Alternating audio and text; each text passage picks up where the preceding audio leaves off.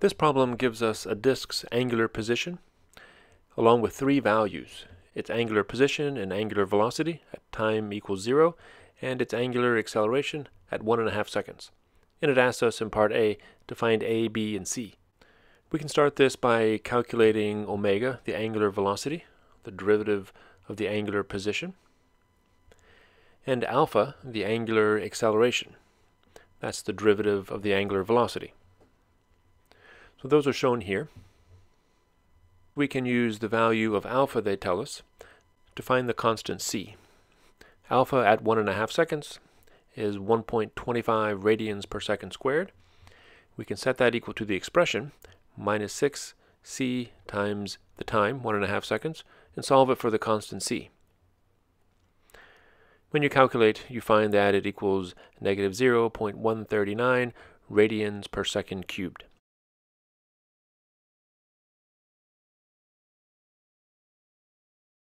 Now we can use the expression for omega to find the value of b. At time 0, omega is 2 radians per second, and that equals b minus 3 times c times the time, which is 0 seconds squared. So we see right away that the value of b is 2 radians per second. Doing a similar thing with the expression for the angular position, at time t equals 0, the value is pi over 4, and that equals a plus b times t minus ct cubed. So we see that a must be pi over 4 radians. In part B, we're asked to find the angular acceleration alpha at time t equals 0. We can do this by just substituting the value of time into the expression, showing that alpha equals 0 when t equals 0. Now let's move the values of a, b, and c up here and erase so we have room to solve part C. Here we're asked to find theta and omega, the angular position and velocity, when alpha is 3.5 radians per second squared. We'll first use the expression for alpha to find the time when alpha has the given value.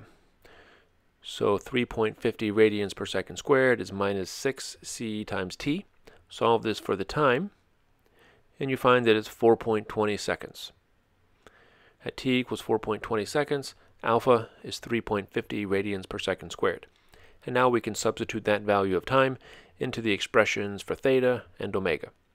First for theta, it equals a plus b times the time minus c times the time cubed, and you get 19.5 radians. And now for omega,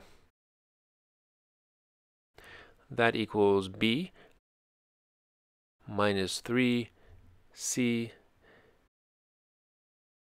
t squared, and calculate to find that equals 9.36 radians per second.